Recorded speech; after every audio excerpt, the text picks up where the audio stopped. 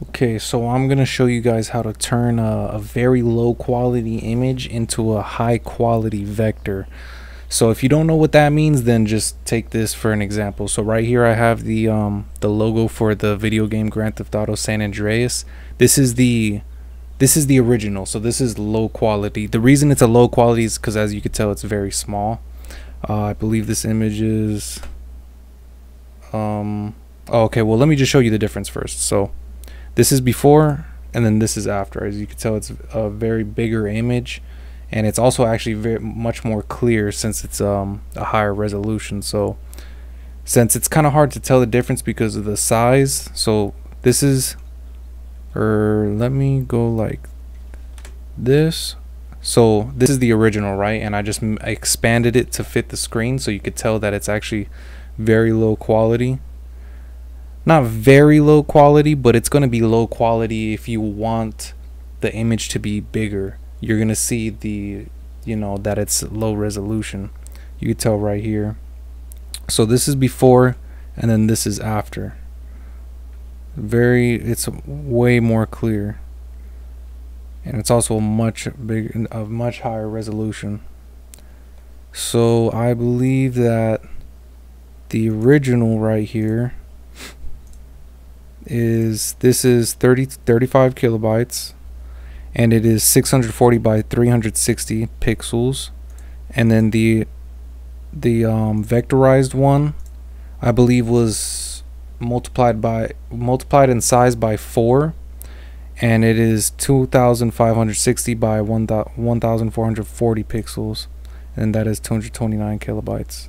And then I'm gonna do another example right here, which is the LA Noire logo, which is also another video game by Rockstar. So this is the before and then this is after.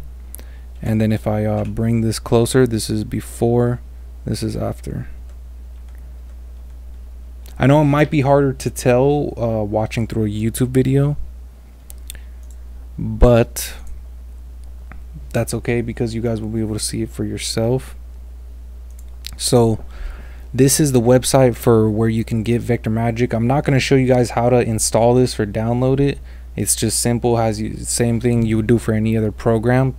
But I'm not going to show you because that's not the point of this video. I'm going to show you guys how to use this program. But the website will be in the description. It's vectormagick.com. Then they also have like another demonstration right here of what this program does. And let's open up VectorMagick. So here it is. So you're going to want to drag and drop your image. Let's start with the San Andreas one, right? Just drag it and drop it onto here. And they have a bunch of options. The most simple one to use if you're unsure is, I definitely wouldn't use fully automatic, but the most simple one you want to use is basic. That's the best one. And this program does not work well with real photographs that were taken, like, with the camera, like a live action. It doesn't work well with that. It's mostly artwork and things like that that's done on the computer. So right here you're going to want to choose the one in the middle because the most images have blended edges. So, and if you can't tell, just zoom in and you'll be able to tell, because a blended image will look like this. It'll kind of have like somewhat transparent ones. One that's not blended, it won't have a transparent one. As you can see, this one is blended right here. And and if you want to you could also move the picture around, zoom in and out. And then if you want to fit it to canvas, you just push this button right here. So we're going to do blended, and then we're going to want to leave it transparent because this image has a transparent background. And you're going to want your input quality to be you're going to want to put it at high. And then I like to choose custom. You're better off choosing custom or unlimited colors, but 2 is not really always the safest option. So we're going to go with custom, and then you're going to want to count how many colors you see on your picture.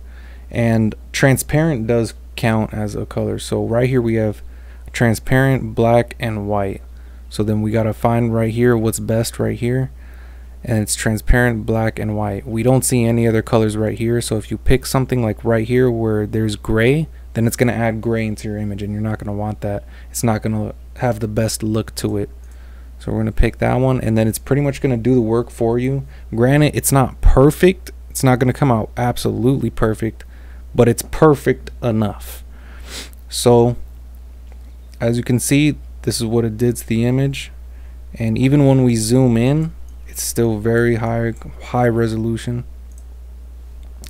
And then if you hold down B, you'll see the I believe it's called the bitmap. If you hold down B right here, and then as you can see, it deleted the TM part, but that's okay. You know, me personally, I don't care about it. A lot you're gonna have to take into your own consideration and preference, so you know what you want, what you don't want. Right here, you can see that it deleted some of the black that was supposed to be inside the A right here and inside the E.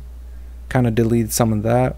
But if I wanted to try and fix that, I would push edit results right here, and I would do something like I would select the color black, and then I'll grab my pencil, and then I'll kind of try to do something like this, and then see if that works.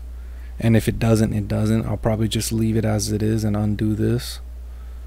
And that kind of worked for the most part, but they look like circles, which is not really the same theme. So I think I'm gonna go ahead and just delete that.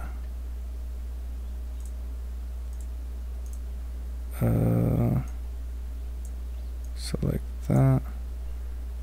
But yeah, if you ever see any like errors in your image, then you'll be able to edit it slightly.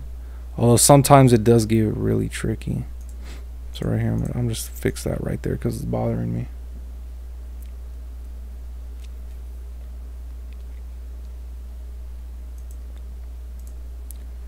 And so now I like it the way it is, so I'm just gonna go with this one.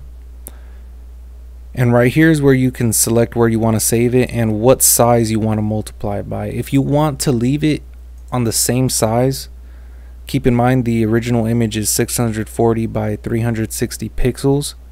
Then if you want to keep it that size, then you would leave it at ×1. If you want to expand it to be very high quality, then you could either do ×2 or ×4, or you could select more and you could do ×5 all the way up to ×24.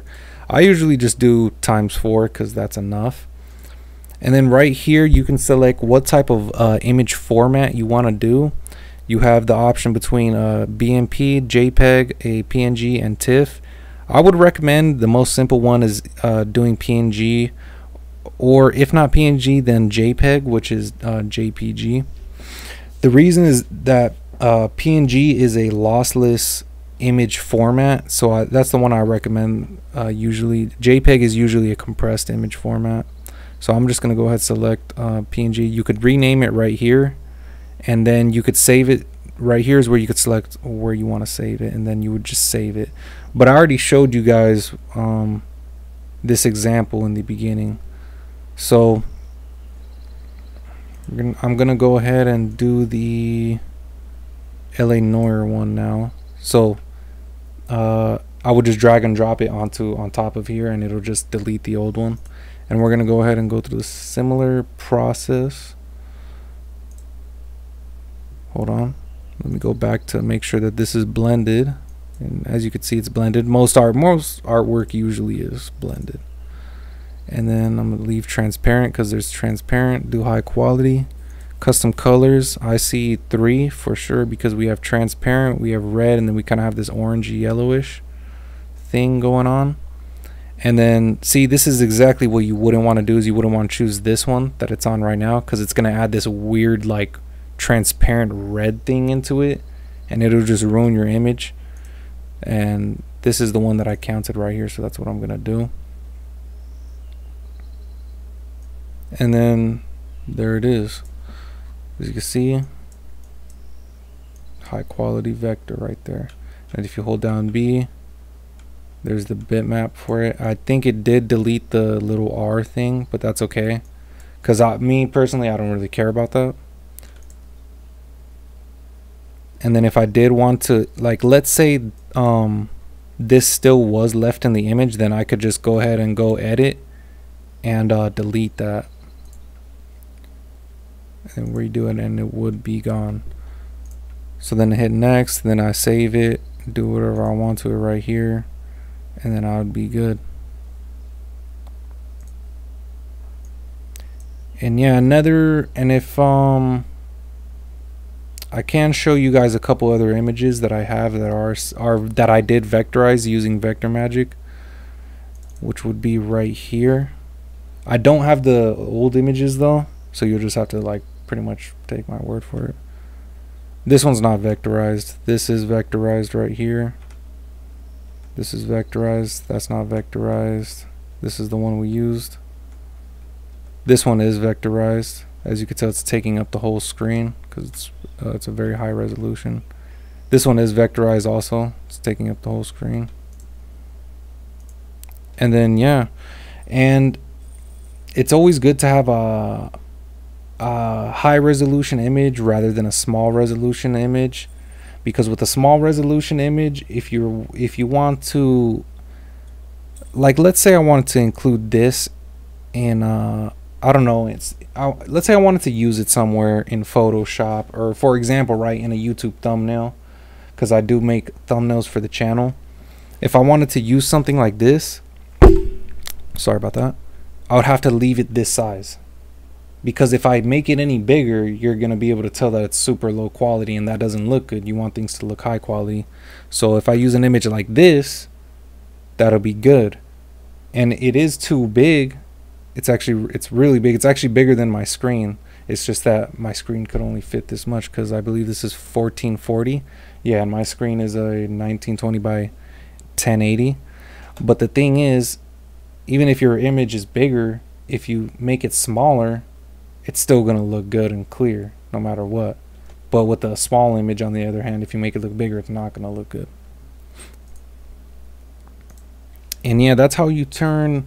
This isn't the only way to make vectorize images and make them super high quality. I know there's a couple methods in Photoshop, but this is definitely my favorite program to make vectors when I have a low quality artwork. I could make a video on the Photoshop tutorial. I think I could do a Photoshop tutorial, but this is gonna be it for now. And yeah, just have fun with any low quality excuse me with any low quality images that you have, that you can make them into, you know, high quality vectors, and they'll look super crisp, super clear. Maybe even be able to use them for your wallpaper, you know, because I know it always bugs me when I have a low quality wallpaper. So other than that, thank you for watching. Let me know if you need any help in the comments, and I'll try to get to as many of them as I can. And hopefully there will be more videos, more tutorials on the way. So yeah, thank you guys. God bless you, and have a good one.